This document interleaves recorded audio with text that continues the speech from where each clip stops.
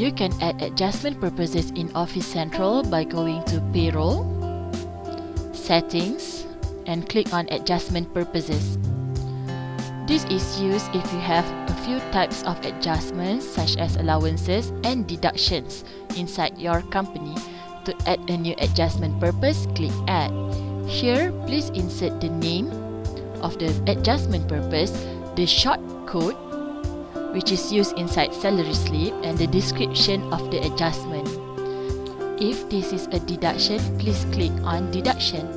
Next, you can also tick or untick whether this adjustment actually contributes to EPF, SOCSO, PCB, Zakat, and PSMB. Once done, click Create. Click Back to List to go back to the list. Here, you can view the new adjustment that has been added inside the system and the contribution status of each adjustment purpose. Click Edit to modify an adjustment that you have selected. Once done, click Save. Click Back to List to go back to the list. Next, if you would like to delete an adjustment purpose, click on Delete. Click OK to confirm or Cancel to cancel the action. The item can only be deleted if it has not been used previously. Thank you.